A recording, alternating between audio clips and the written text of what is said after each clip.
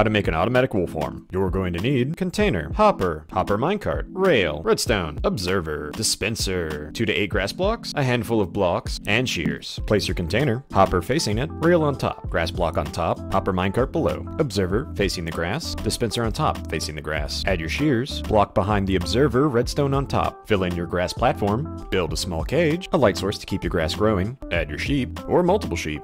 This farm is easily expandable. If you've enjoyed this video, check out my channel for more.